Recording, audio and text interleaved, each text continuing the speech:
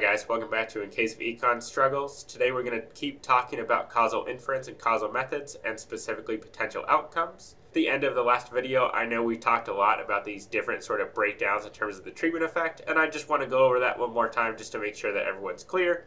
If you haven't seen the past video, this will also just be a good review of the average treatment effect on the treated, selection bias, average treatment effect, and difference in means. Again, in terms of thinking about what we're actually estimating when we try to assume a causal impact. Timestamps are below if you would like to jump around, but let's go right into it.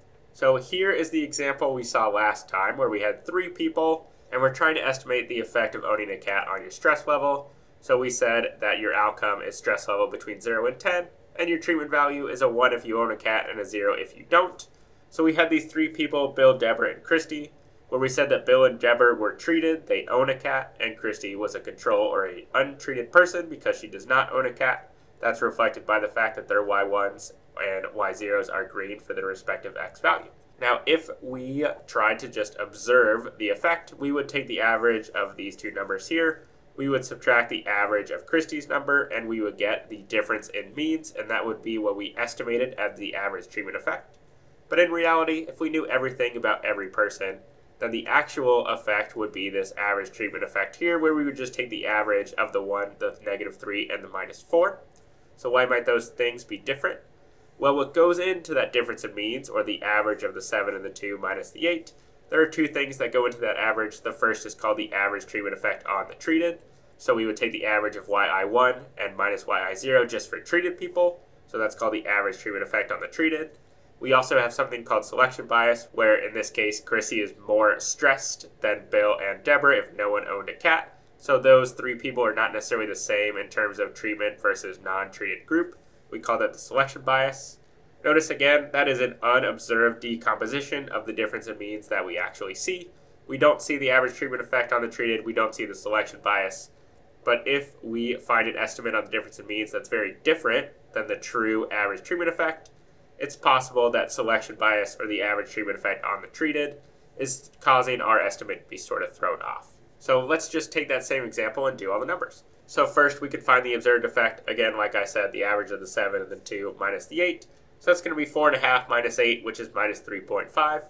So what we see in the data is that it looks like having a cat reduces your stress by 3.5 points. But if we look at the unobservables, we would see that the average treatment effect on the treated is actually -1, because Bill has a treatment effect of +1 and Deborah has a treatment effect of -3. So they have an average treatment effect of those treated people of -1. The selection bias, notice that the average stress level here between the treated people is like 5.5. The average stress level here is like an 8.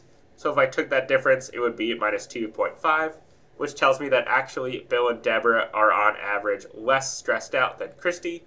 The treatment group has a lower average stress level when they don't have a cat compared to Christy. Again, I don't care that in this world Bill and Deborah are hypothetical people because the real versions have cats. All I'm comparing is the y of 0, and we see that that difference is -2.5. I know that the unobserved selection bias plus the unobserved average treatment effect has to be equal to the observed difference in the means.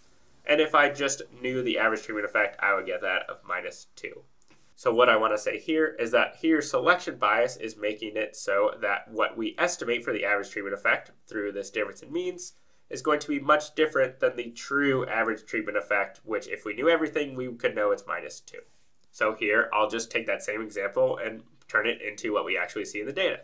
So actually in the data, we see that Bill and Helena have a cat.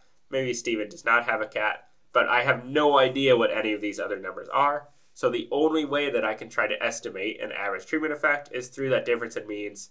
Now we get an estimated average treatment effect of -5 through that difference in means calculation. But if Bill and Helena are much different than Steven, this estimate could be way off. So what I want to do with these causal methods is I want to reduce selection bias, because if selection bias was 0, then I could say, well, then this probably is the actual average treatment effect, because Bill and Helena are exactly the same as Steven, except for Bill and Helena have cats and Steven does not. And so the only difference between those stress levels would have to be attributed to the fact that Bill and Helena owned a cat and Steven did not. Just to make that more clear, I want to know the true average treatment effect. I don't have the information to know the average treatment effect.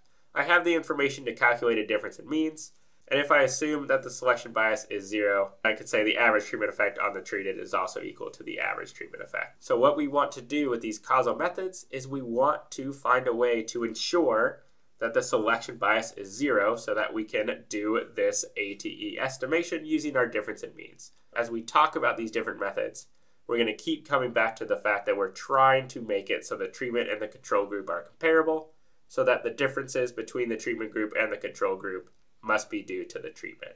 So hopefully this makes some intuitive sense. If this was helpful, make sure to like and subscribe. Comment below if you still have questions. We will see you next time for another case of econ struggles.